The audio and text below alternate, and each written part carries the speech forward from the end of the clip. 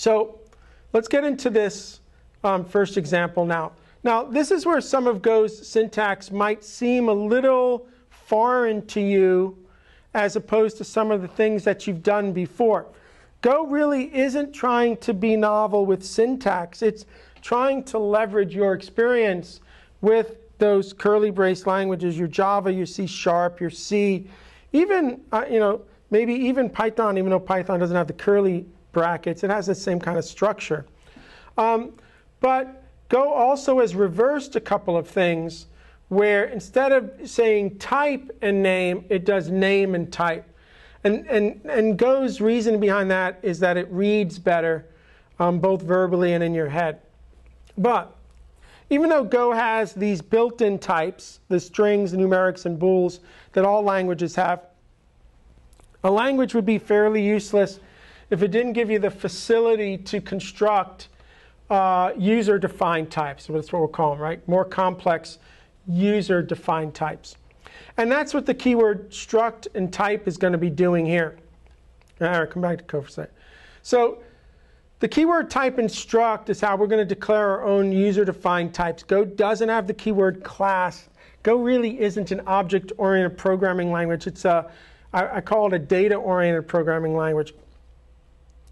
So this is the only way that you're going to have to declare these new types. And when you're declaring a type, you're essentially providing the compiler two pieces of information, okay? You're providing the compiler the amount of memory that needs to be allocated for this data, and then the representation of this data itself, right? And so you can see here that this struct type named example is based, it's a composite type. You may sometimes hear the term composite type because it's composed of these three fields existing of the built-in types, right? Like, I'm not teaching you, I'm probably not teaching you anything new here. I just want you to look at the Go syntax related to defining a type, giving it a name, and then laying these fields out in whatever order you feel are important with that extra type information. And then once I've got the type declaration, you can see here on line 20, right, we're constructing. If you listen to the language I use here, I really want you to kind of like zone in on the language here, right?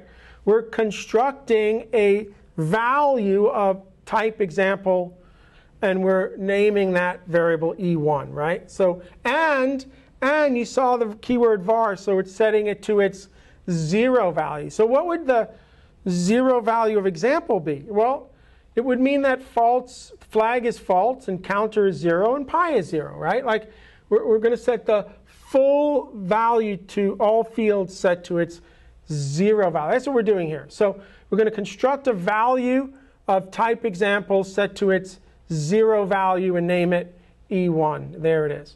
And sometimes you'll see me use a special plus operator in the print. It just gives you a different style of formatting. Go has 3 formatting styles for structs. This, with the sharp and the plus.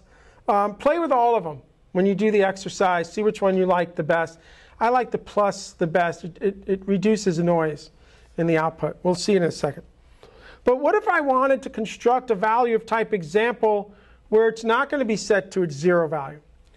So Go has what we call literal construction. Literal construction. And literal construction is done with these curly brackets.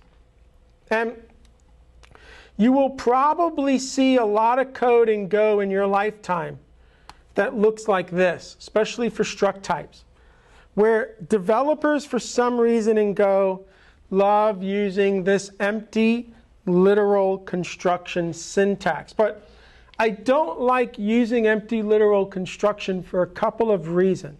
One, as I've already said, I want to use var for 0 value.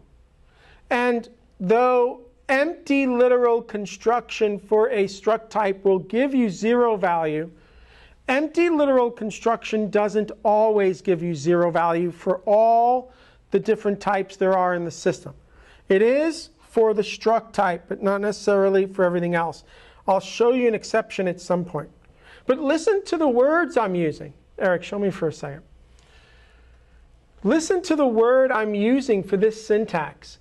Empty literal construction. I didn't say zero literal construction. I said empty literal construction.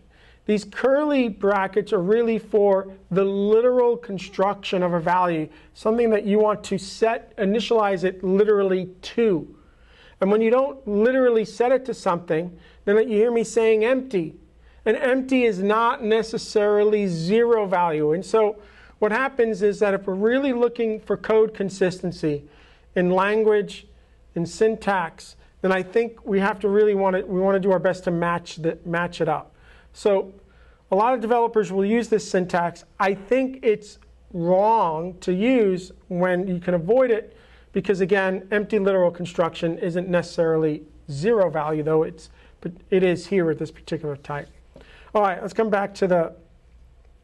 Now, if you want to construct things using empty literal construction, go right ahead. If you're consistent, again, I'm not going to complain too hard, but you won't see me do this. The only time you'll see me use empty literal construction, we talk about those exceptions, you might see it on a return, where I'm not going to declare a variable ahead of time. I'll just do the empty literal construction on a return. That's a great use case as an example of maybe doing that syntax, needing zero value without the variable declaration. But as a general guideline, you're going to see me use the literal construction when I want to set something other than its zero value. And if one of these fields will be set to its zero value, I just won't include it. Just won't include it. Don't need to include a field here if it's going to be set to its zero value state, not necessarily adding any value. So you can see here also the syntax of field :value, comma, and it's on every single line. And people complain about this comma all the time when they're first learning Go. They're like, why do I need that comma if I'm at the end? It's very JSON-like. And Go just chose the consistency of having the comma on every line. One of the things I like about having the comma on every line is that if you decide you want to rearrange something, you don't have to worry about that comma missing, which happens a lot in JSON when you're shifting things around. So just be aware that that comma is going to be needed. All right, Eric raised his hand here. So from Stephen, it's the only way to set a value inside a user-defined type, not to the zero value, is literal construction. What Steve is asking me is, can I do this, Bill? Can I do zero construction and then set fields? You could, and I think it's a valid question, but one of the things I'm going to teach you is if you want to stay out of trouble, you don't want partially constructed values.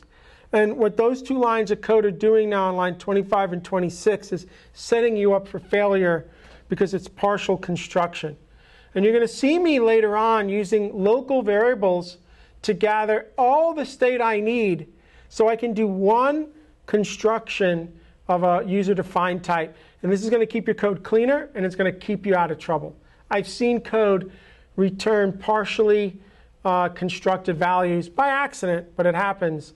And bugs aren't caught until they're in production. All right, let's go back to the code. So if I see things like this in code, I'm not going to like it. I'm going to be asking you at some point to have some sort of variable, I don't care what it is, with what you needed. And then what we're going to do is that literal construction and just set it up right so we don't have any issues or partial constructions going on. These are guidelines that I would like you to follow. They're guidelines that I follow, and they keep me out of a lot of trouble. And they'll keep you out of a lot of trouble. So don't get into that literal construction until you have everything you need to do it. There are times when you just don't. Sometimes that's a smell to me that we can't do it. I've run into it before, but normally it's a smell if we can't do it. All right. So you can see the construction here, and you can see I can run it. And you can see here's that format with the plus V. Let me show you what the format looks like with the sharp.